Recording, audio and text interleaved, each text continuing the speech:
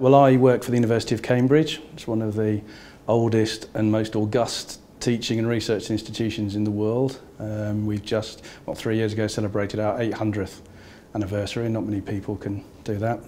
I'm an IT manager within the estates department, which is why we use Planet.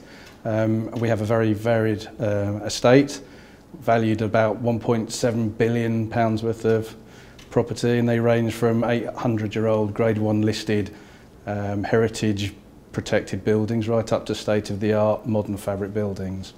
I was the chief technical lead when we implemented it 3 years ago, and I've been involved in it ever since from a technical IT background, keeping the system up to date, running and improving it. We went through quite a big tender process, and Planet was the winner in the end.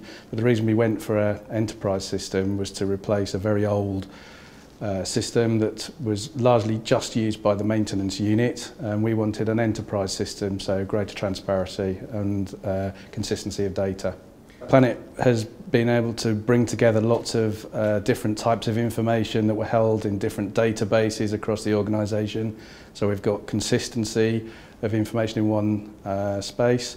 We're able to actually operate a strategic asset management process for our assets across all of those buildings, 350 of them at least.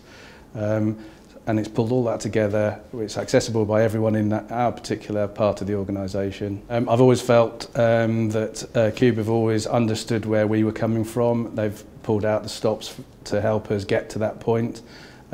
We've worked together to improve not only our processes but also the system. We have quite a high hit rate on some of the suggestions for improvement and modifications that have made the core system. And they've always been willing to deal with that and flexible.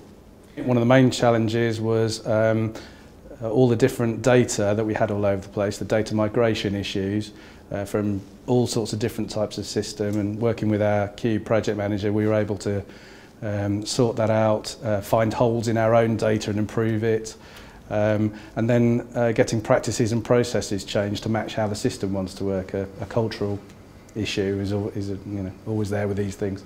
We'd like to use the system much more than we currently do. We know there are areas such as the web portal that we haven't explored fully yet. Handheld devices, which is very topical at the moment, we want to go there. And there's just more information we can get into the system and get out again.